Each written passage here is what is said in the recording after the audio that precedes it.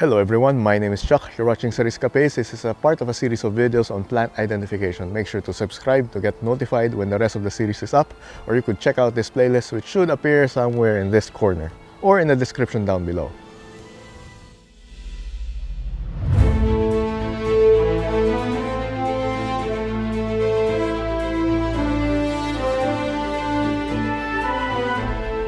Continuing on the previous video on taxonomy, this episode is all about how to write scientific names, or how to write botanical names, how to write Latin names, or how the binomial nomenclature works. So let's get started. So first off, you have to know about this concept called the binomial name. As the label implies, it is a name composed of two parts, hence binomial, and that's what we use for scientific names. When we say scientific name, we are referring to the binomial name and also the botanical name.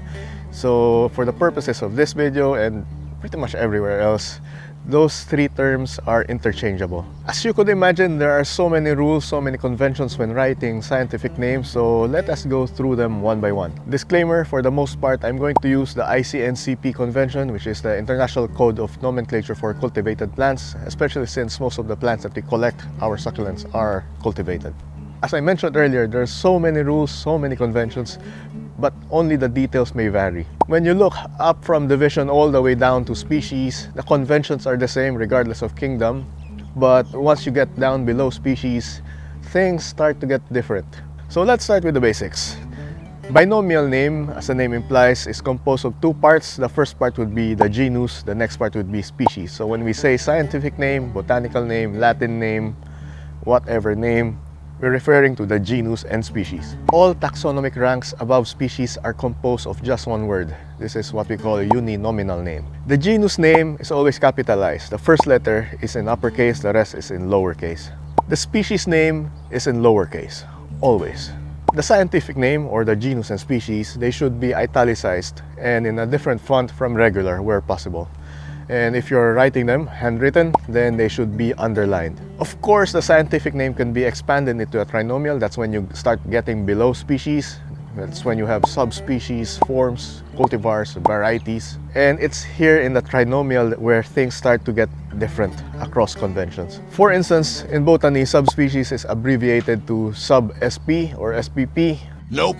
While in zoology, the subspecies is totally omitted. So for instance, modern humans would be Homo sapiens, subspecies sapiens, but we write them as Homo sapiens sapiens. The Bengal tiger would be Panthera tigris tigris, and the Siberian tiger would be Panthera tigris altaica. And as for an example in botany, the ripple jade would be Crassula arborescens subspecies undulatifolia. In scholarly text, the scientific name is followed by the surname, abbreviated in botany, of the scientist who first published the classification.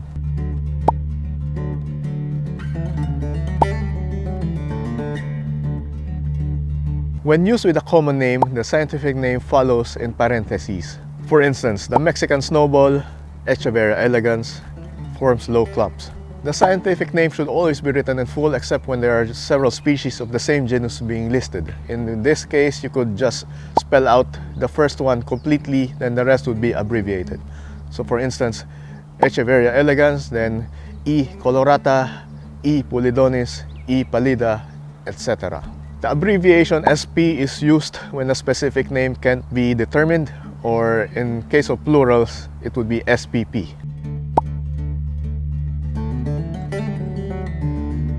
The abbreviation CF is used when the ID is not confirmed.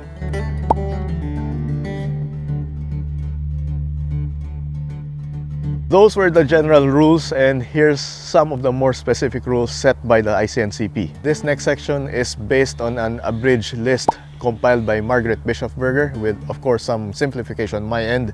So thank you so much, Margrit, for laying the groundwork. Please check the description for the link to the original document prepared by Margrit. So this next section is about cultivars and hybrids. They have a slightly different naming convention which is set by ICNCP. So for the first one, we already know this, the binomial nomenclature. The first part would be the genus, the next part would be the cultivar name. Each word of the cultivar name must start with a capital letter, or they should be capitalized. Exceptions to this rule are words after hyphens, unless they are proper nouns, conjunctions, and prepositions. So if you remember your English and grammar lessons, conjunctions should be and or but, And prepositions would be words such as in, of, under, upon, you know, all of those things.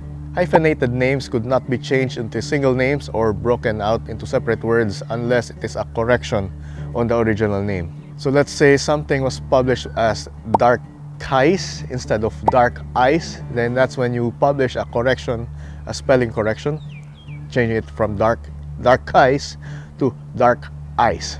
That's a good name for a cultivar. If a species, subspecies, or variety with a Latin name has been reclassified as a cultivar of another species, then this species name would be retained as a cultivar name. An example of this would be Echeveria glauca. It used to be a separate species of Echeveria glauca, but it has been since reclassified under secunda, so it is now Echeveria secunda glauca. Cultivars that are thought to be hybrids don't need to have the X written in front of them. An example included by Margrit would be the Echeveria pagoda. Instead of writing it as Echeveria X pagoda, it should just be Echeveria pagoda. Cultivar names should be distinguished from taxonomic names, so that includes division all the way down to species. If the scientific name is written in italics, then the cultivar name should not be in italics. Cultivar names do not have to be existing words or something that exists in lexicon, vocabulary. It could be something that you just make up. So in this case, that means Echeveria Cerriscapades is valid. A cultivar name could not be duplicated within a genus and its hybrid genus. For instance, an Echeveria and a Graptoveria, they both have Echeveria. I could not have Echeveria Cerriscapades and a Graptoveria Cerriscapades. Should be different. A cultivar name should be as short as practical and should not contain words that are too long that would be too hard to write or pronounce. A cultivar name should not be given the name of a living person unless they have consent. So, in my case, I could use Chuck Cirillo, but any other name, I might have to secure permission first. Using old, forgotten, or obsolete names to replace already established names should be avoided. Using trademark names should be avoided since this now falls down into intellectual property rights. This means that you have to check and make sure that the name is not protected in any country, and this might explain why some hybrids, some cultivars have different names in different countries. Maybe they're infringing on an existing right, an existing patent or property. Cultivar names in different languages should not be translated, but they can be transcribed or transliterated letter by letter. An example of this would be Pearl von Nürnberg. Am I saying it right? Nürnberg, Nürnberg, Nürnberg. It may not be translated into Echeveria Pearl of Nürnberg, but it can be rewritten as Echeveria Pearl von Nürnberg. And here's a bunch of other examples.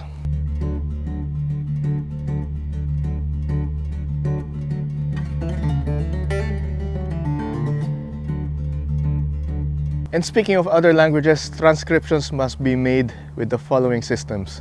So if you're using Mandarin Chinese or Korean or Japanese, this is what you should be using. Accents and diacritical marks are to be retained. Now, I am a native speaker of a language which only has one diacritical mark, and that would be the tilde. No, not the tilde. Is it a tilde? Yeah, the tilde on top of the letter N, Ñ, which is similar to the Spanish way, I guess. But here are a few more examples.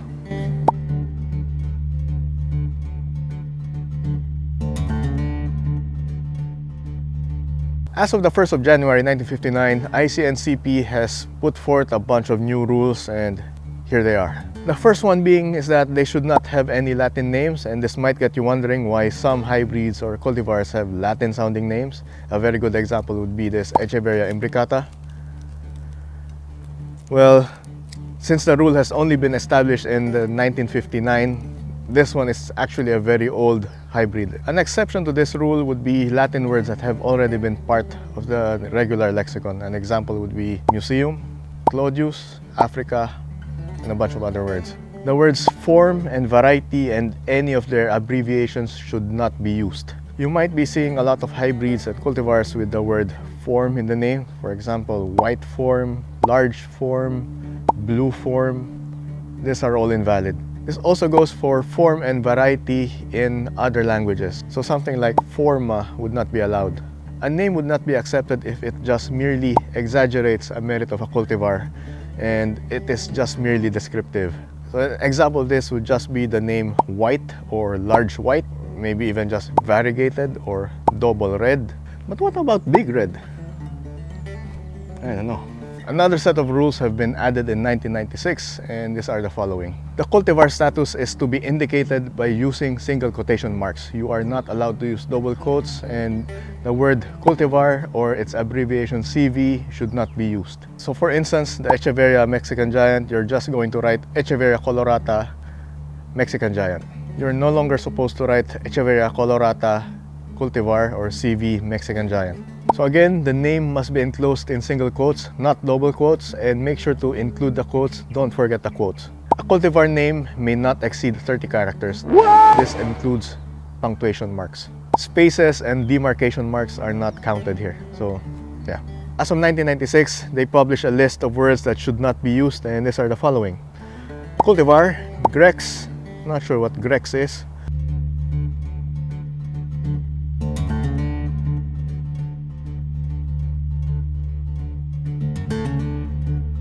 Group, hybrid, maintenance, mixture, selection, sport, series, strain, improved, and transformed. Now I remember when I got this plant, it was being sold with the label of Martin's hybrid. This is wrong, of course, since the word hybrid is in there, and it should just be Martin. And continuing on that list, only the following punctuation marks are permitted: apostrophe, comma, single exclamation mark, full stop, hyphen, forward slash, and backward slash.